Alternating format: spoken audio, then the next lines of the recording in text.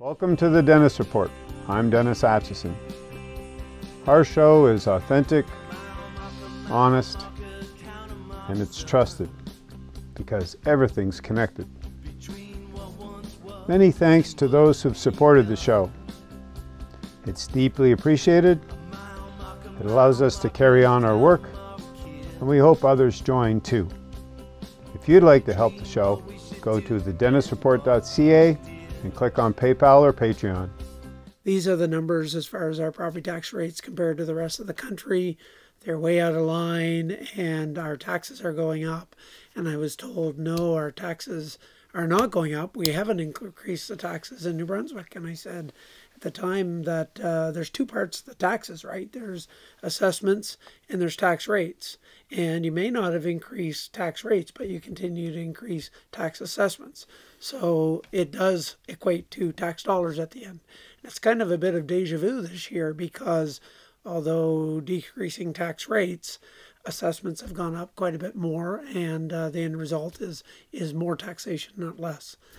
I've been out in the public and have said that rent controls, I don't agree with rent controls.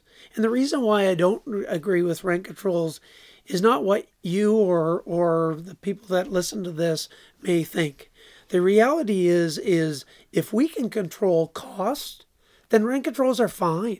If the end result is that we want to maintain a good percentage increase for the tenants of New Brunswick, then we have to control the cost. I'm not sure how. That's a lot more complicated, right?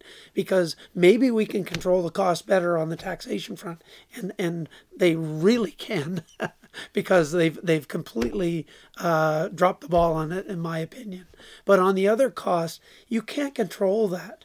So passing that all on to landlords to then say, well, too bad for you that you got in this business. We're going to control your revenue by this amount, and costs are just going to keep going up. Well, you're just going to have to deal with that. There's an inherent unfairness with that, and nobody's going to feel bad for landlords. I get that.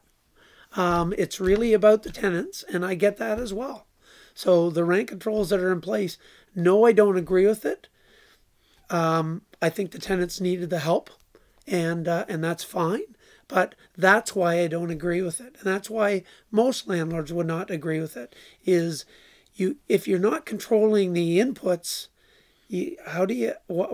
why do you then say, well, you're just going to have to, your business is going to go to pot because we're not going to control that we're going to control what you can charge, but your costs are going through the roof.